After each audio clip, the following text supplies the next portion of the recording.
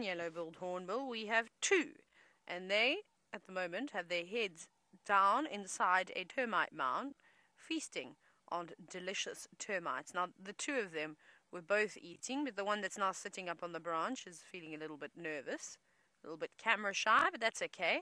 At least this deranged-looking hornbill, I always think they don't look like they have all the screws in their head. It always is like they're missing a couple of bolts. Look at those wild feathers, the big eyes, the long beaks. It makes for an interesting sight, but it does not inhibit their intelligence, the look that you get on the outside, because if any of you know much about termites, you'll know how full of fat and protein they are, so it is the most delicious and nutritious snack to eat when you're out in the bush. It's lovely, isn't it? Come on, throw a termite up for us. Let's hope it gets a big soldier. It would be nice to see. At the moment, I think it's feeding on the workers, which are much smaller. That one looked quite big. That could have been a soldier. But all those termites now will be actually moving away. They won't stand and fight something like this. I think they realize that they're all just going to get eaten by one. So the workers will be racing back down to safety. The soldiers will be putting themselves between them and the thing that's trying to eat them. So in this case, a hornbill. And eventually even the soldiers will move off.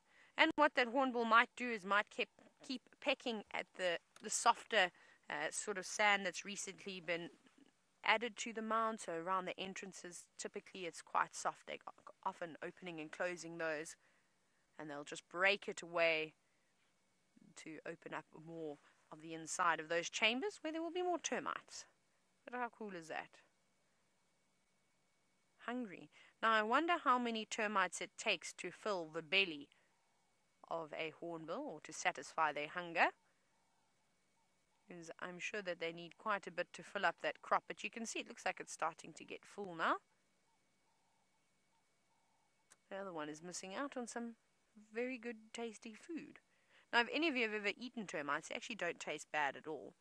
They are not one of my favorite things to eat. Well, not any of the species up here. I don't know if I really want to eat a large fungus-growing termite. Oh, wow, there we got a whole lot there. Did you see that?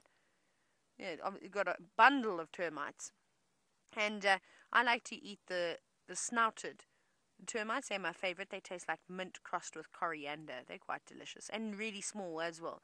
So you don't feel weird about putting an entire termite in your mouth. Because I think if you don't eat these correctly, this hornbill's lucky.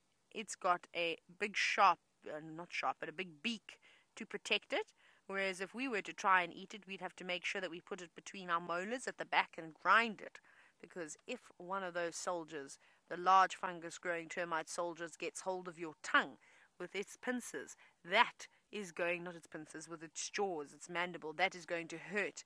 And I've had one pierce the skin on my hand, where the skin is very much tough. It's not thin at all, so I can't imagine what it would do to my tongue, which is quite sensitive. So we won't be eating any soldiers. We'll leave that up to the aardvark. We'll leave that up to the hornbills to do that type of thing.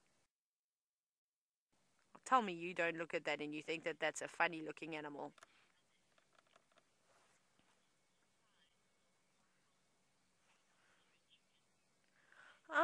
So Sid and quite a few of you were actually wondering what is the size comparison between a yellow-billed hornbill and a chicken. Now, a chicken is much bigger, in terms of body size. Obviously, a chicken doesn't have a beak anywhere near the size of a hornbill. There's very few birds out there that have beautiful beaks like that. So I would say let's go with 2 hornbills would probably equal a big rooster. So maybe 1.5 hornbills would be the size of a hen. And not particularly big chickens either, but a little bit bigger than a bantam. I think bantams are not massive. I don't know actually the types of breeds of chicken.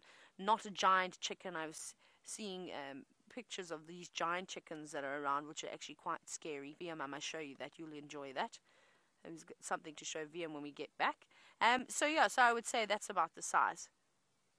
Let me look, actually, while you're watching it, let me find out how much they weigh. I actually don't know how much a yellow-billed hornbill weighs, so I shall open up my mobile app to get you those measurements. Let me go to hornbill. And thank you, hornbill, for sitting so nicely. Normally they don't hang around for too long, especially when they're feasting like this. So they say that a southern yellow-billed hornbill weighs 190 grams, sort of give or take or so. So, can somebody please do me a favor and find out how much a chicken weighs? An average chicken. Let's go for a rooster, though. Let's do a measurement with a rooster. And then once you've got the answer of how much a chicken weighs, hashtag Safari Live. And then I suppose that'll be a good way to then guess the weight difference. But remember, these hornbills are actually not very big, as the weight is just suggested. And that is also because of all of their feathers. They've got lots and lots of feathers, would often make them look a little bit bigger than what they are. With all birds, it's the same thing with the chicken too. They look a lot more sort of robust, but when you strip away at the feathers, you realize that there isn't actually much left on them. Very hungry, aren't you?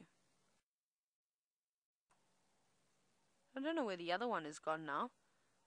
I hope that we didn't ruin its breakfast, but it had its tail just coming out of that other hole there on the right. All we could see was literally just the tail feathers, so it had gone right on in there. But you can see there's no termites around the edge of that. They've all been chased in. Oh, right. Right, Steph has been searching for a bird. He's finally found it. Let's go across to him.